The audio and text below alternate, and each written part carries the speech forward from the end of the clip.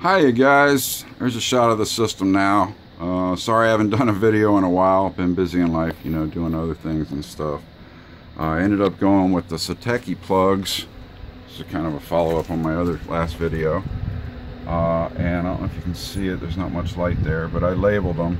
And those are the Satechi Bluetooth plugs. And we can go here to my phone, and you can see the where are we at here? Let's open the app again. I'll show you some other stuff. I got the cover off here to show you how I got the switches wired. Just connect to both posts here. I got an extra wire going to the switch with, you know, connected to both sides of the post on both inverters, and then you run the wires down and they're connected over here to this smaller switch, which I can turn them on and off from the Bluetooth from my phone. And what's cool about that is these things here will go into one. They can show you how much power you're using at the time, how much energy you use over like the month and stuff, but it's only showing the energy used on the you can see that it barely shows anything because it's showing the power of those 12-volt power sources right there. So that's what the Satechi's picking up, not the actual like hot water heater.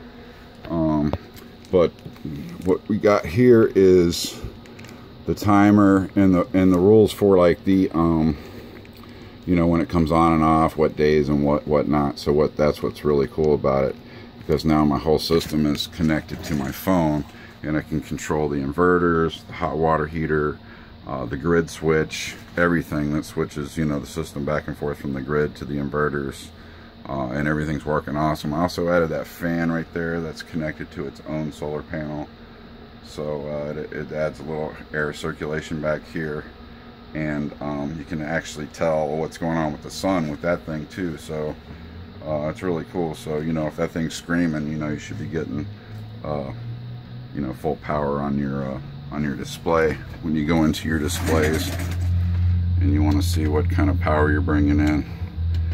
Let's see what we're bringing in right now. 1012 watts, 15 amps are going into the batteries, plus power in the house and everything. System's still working killer, man. I have no complaints. I added the aluminum there because if you don't have them mounted on anything, it can be a fire hazard. So finally I followed the instructions in the manual, and so I just wanted to give you guys a little update. It's been a while. I ended up going with the Satechi Bluetooth switches. I really like them. They don't always connect very well being all three together like that. I don't know if they were designed to be that close. I think they're supposed to be more spread out through the house, but it's relatively a minor issue. All I have to do is just wait a second or two, and usually it reconnects or it'll connect back up. And so that's where we're at, man. I'm still messing around with other things, but the system's dialed. I basically haven't done any videos because everything's working so good, and everything's on autopilot now with the way I have the timer set, and I have it set up.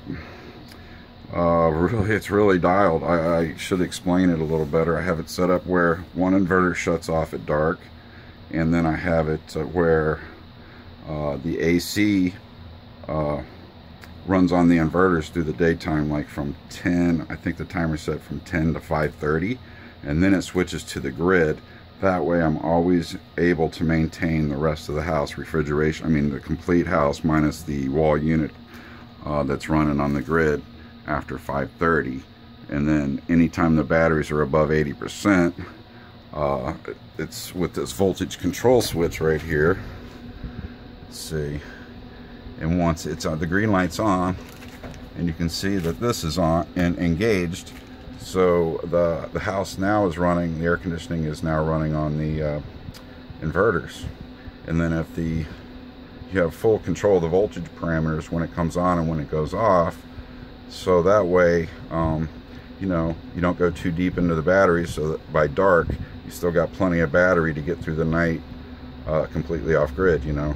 And I've tested it before, staying up, you know, all night with the TV, lights, fan, everything, And the air conditioner is just always on. It's on auto, set by a thermostat, so you know, it can shut on and off as it likes by temperature setting, and that way you know, everything is dialed and it works perfect for the way my system's set up. And the batteries never go low, 99% of the time off grid. And if the batteries, you know, if it's ever a couple shitty days in a row, you know, the system will switch onto the grid just for a few hours generally, maybe 5-6 hours, and then it'll auto switch back to the inverters, and then I'm back off grid. So I don't even know when it does it. Everything's seamless. That's why I haven't been doing any videos, because the system's super dialed now, and I've been doing other stuff. So hope you guys are doing well. Good luck with your solar systems.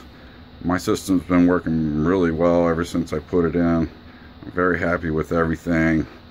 I highly encourage you guys to try and do something. What I would recommend first is to get the inverter you want. Start with your first string of solar panels and your first what you can afford for batteries, and then keep adding solar panels and batteries until you get the system where you want it. But you can start small, because generally you'll string the solar panels together depending on, you know, what kind of charge controller you get. And there's so many options, but you can find a way to start with just 3 or 4 panels and 100 amp hours in batteries, and just keep adding to your batteries, and treat your batteries the way the, you know, the factories recommend. Don't try and get too much out of them, because if you treat your batteries well, your system will treat you well. So good luck with everything, guys. Hope you're doing well. Peace and take care.